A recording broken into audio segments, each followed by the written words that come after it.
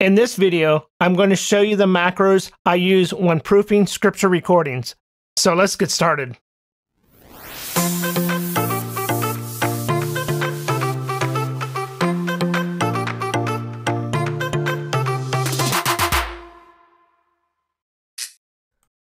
So here I just got done recording the book of Matthew, or the chapter 1. And I'm done with it. I have my markers, I've proofed it and everything, and I'll show you that in my routine. But now I want to proof it and make sure it's correct. But I'm very strong about proofing the final product, not proofing something, then going off somewhere else, doing post-production, and possibly add mistakes, deleting things, or whatever. I want them to hear the final proof product. So the way that I end up doing it, I'll show you here real quick, and then I'll show you the macros. So I'm going to take it, I'm going to zoom in, and I'm going to find a place where there's some noise, and I'm going to listen to it here.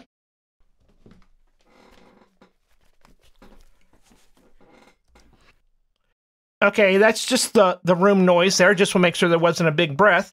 And then I'm going to go up, and I have the shortcut, but I want to go to Reduce, Noise Reduction, and I want to get that profile. And now, the next thing I have to do is just hit my shortcut, and it's going to make a master for me. So there it just made a duplicate. Now it's going through and doing all the processing, and I'll walk you through this. And there I have my master. So now, when we're listening to it, we are listening to the master.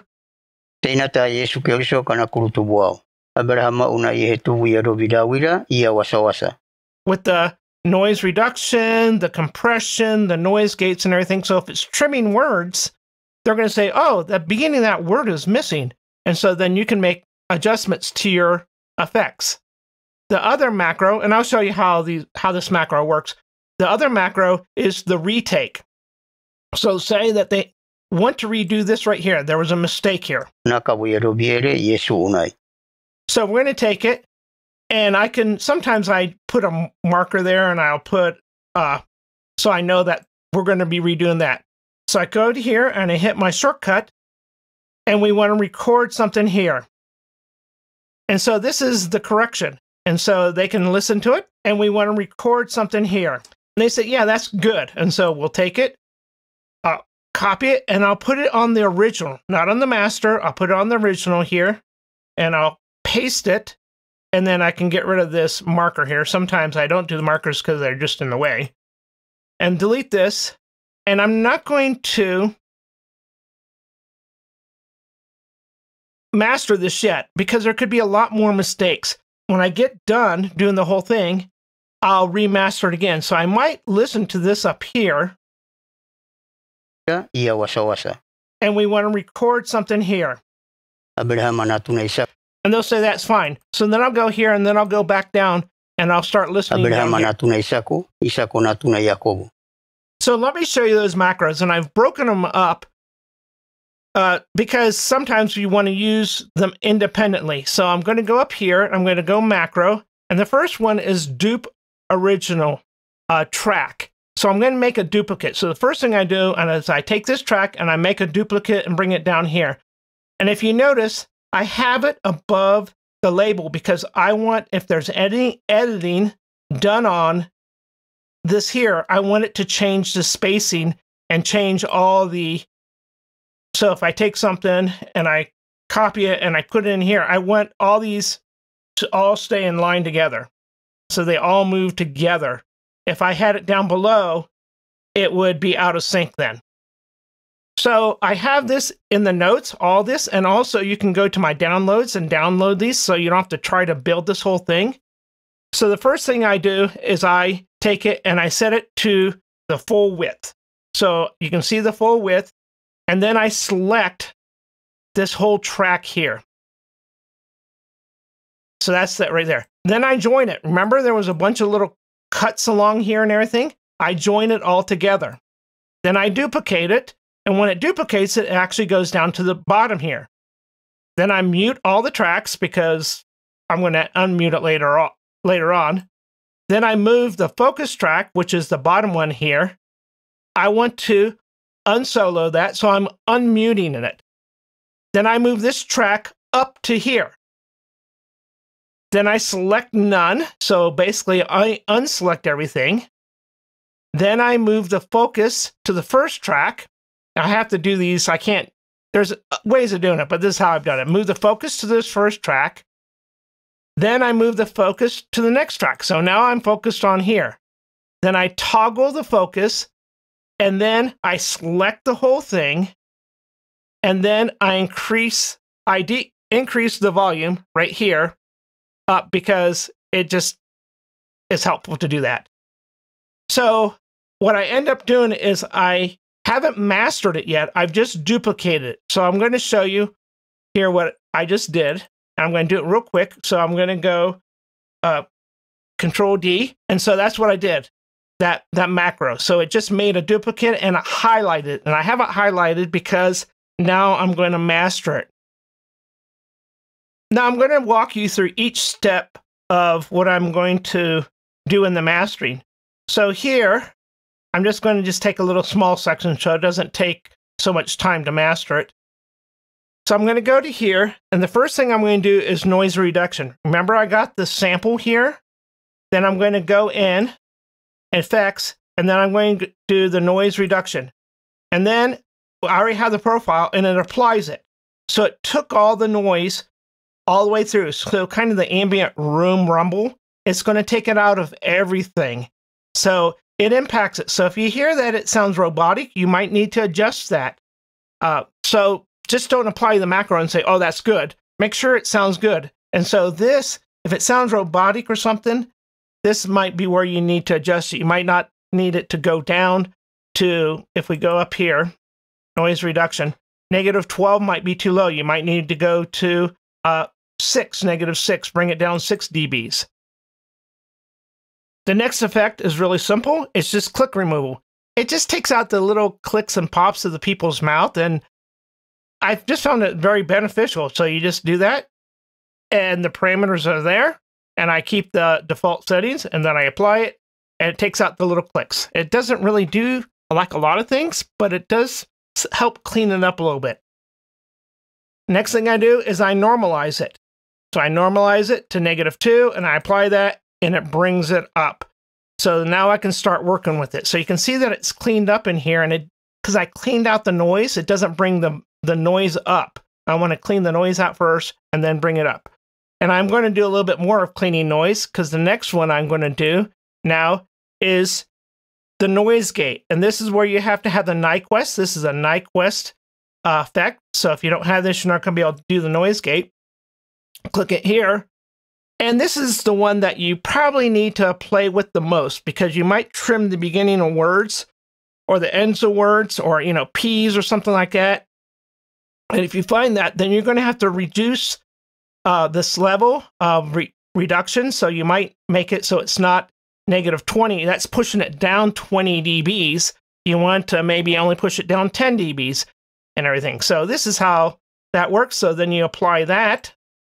And so it cleaned up noise in between. That will clean up some of the breaths. It doesn't get rid of all breaths, but breathing is not bad, and hearing breaths is not bad, but you don't want big old puffs and stuff like that. They're big old gas. You probably have to manually remove those out. The next effect is a compressor. And this is kind of where a lot of the magic happens. So you come to here and you go to compressor. And what it's going to do, and if you go to the compressor information in Reaper, it's really good how it explains it. So anything right here, I have the threshold set at -12. So anything above -12, it's going to compress down to 1/4 the highs, 4 to 1. And here it's the noise, the floor of the noise, and we ran a noise gate. So anything below this, it's not going to affect. So when I do this, you'll see that these smaller parts will get higher and these taller parts will get down. So when I apply it, I have a small section here, but you'll see that they'll become more even in height. And see, it's gone up. And so now, go back, you can see that this high peak and these low peaks right here, and then they're all more even. So now your volume is more even. It did bring up some noise. So now we're going to take it and we're going to make it a little bit louder by trimming off the top of this right here by limiting. So if you feel it's too harsh, too strong, you might want to go back to the compressor here and make it maybe 3:1, only taking 1/3 of it instead of 1/4 of it, bringing it to 1/4 the height, so only bring it to 1/3 of the height.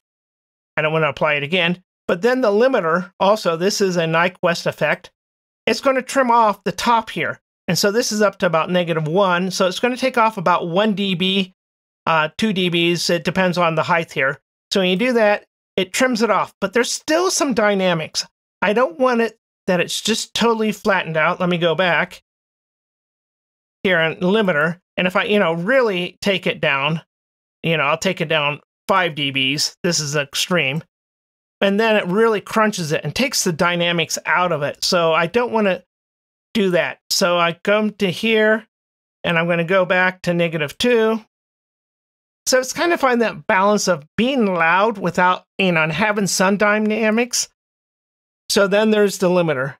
And then I take it at the very end here and I normalize it to -2 dBs. And so it didn't adjust it because it was already at -2 dBs. So that effect is right here. If you go Tools, Macros, and I have this as a separate effects because when we do batch processing, you might want to remaster things. And so you want to have it as a separate effect. So basically, come in here, and I do have this. You can download it, and I have it in the notes too. I want to reduce the noise. Remember, we got the sample. Then I'm going to click Remove, then Normalize, then Negate, Compressor, Limit it, and then Normalize. So I just showed you what it was doing, but this just does it really fast. Now let's put the duplicate and the mastering together. So you can put a macro inside a macro. So I'm going to go to Tools, Macro, and it's called Make Master Track. So you click here, and it's just really simple. I take the macro. This is Duplicate Original Macro. Then the Mastering Macro. So basically, I duplicated it, and I had it highlighted. And then it's going to master. And then I have it mute the tracks. Then I have it unsolo. Then I have it fit to width, so it goes from side to side here. Then I decrease the volume. I bring this down, and when you decrease the volume, it comes down 6 dBs. Because a lot of times when you're listening to this, this has been so soft, and all of a sudden this is really loud. And so I just bring that down, and I just make it part of the macro, and then I save. So that way, when I go back here, Ctrl+M, and Ctrl+Shift+M, and there it just does that just to duplicate. Now it's doing the mastering macro, and then it did a couple other things to clean it up there. Then the last one was I call it retake. So when I highlight this here, wait, not to highlight, I just do the shift record, it'll start recording down here. And so that macro, come to here, and I call it retake right here. It's a real simple one. I mute all tracks because I don't want it to, I do have it so when I'm dubbing, this won't play, but I just, typically you want to listen back to this right away to see if that's correct. And then you don't have to sit here and mute and unmute things. So I put the mute in there. So that's, you can decide if you want the, then I record to a new track. So I tell it to record a new track and it puts it down here and then I save the project.